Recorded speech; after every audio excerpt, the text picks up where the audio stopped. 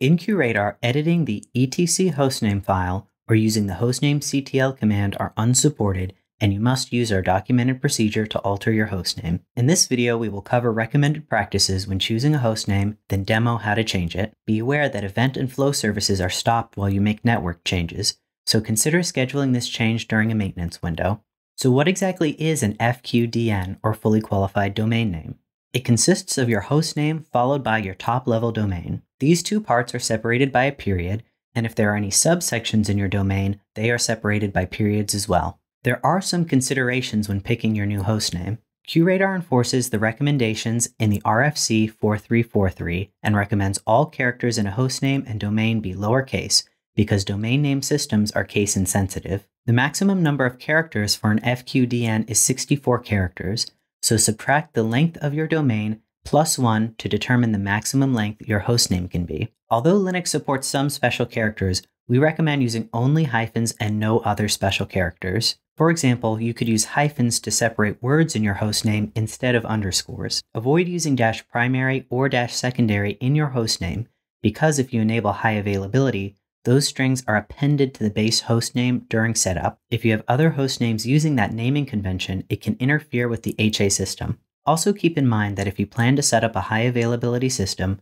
the maximum length of your hostname is reduced by 10 additional characters to save space for that -secondary string. And don't forget that you need to use a valid top-level domain. See RFC 2606 for information on reserved and invalid TLDs. If you are changing the hostname of the QRadar console in a multi-host setup, you must first remove all other managed hosts in the deployment before continuing. Pause this video and follow the provided documentation if you need to do that. If you're changing the hostname of a managed host connected to a console, you need to first remove it from the deployment before continuing. Follow the provided documentation if you need to do that. And finally, if you're changing the hostname of a system that is part of a high availability pair, you must first disable HA before continuing.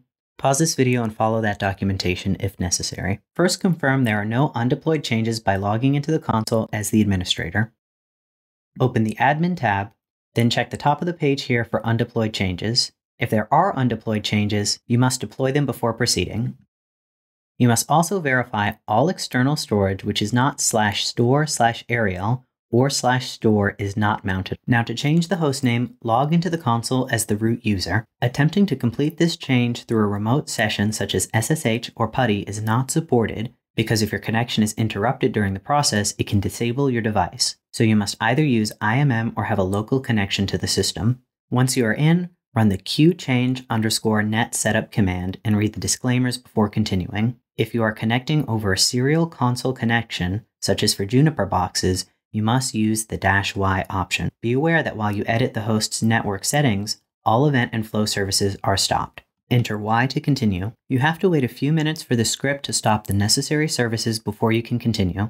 After the services are stopped, the script brings you to the Internet Protocol Setup interface. Here you can complete the wizard to edit your network settings. The fields are pre-filled with your system's current settings, so you only need to touch the settings you intend to change. For us, that's the hostname. Use Tab to select Next at the bottom and click Enter to continue. We won't touch the Internet Protocol Setup or the Manage Interface Setup, but on the Network Information Setup page, we can enter our new hostname. Although this field is called the hostname, it is the fully qualified domain name, so you must ensure the value you enter includes your domain. While the field is highlighted, you can use the arrow keys to scroll through the name and edit it as you need. Once you have entered your new fully qualified domain name, tab down to Finish and click Enter. After that, your terminal displays messages related to it applying the change, and after a few minutes, your QRadar system automatically shuts down and restarts. To verify the change, SSH into the host and use the hostname command to print out your hostname. If you have a multi-host environment or high availability setup, don't forget to re-enable them.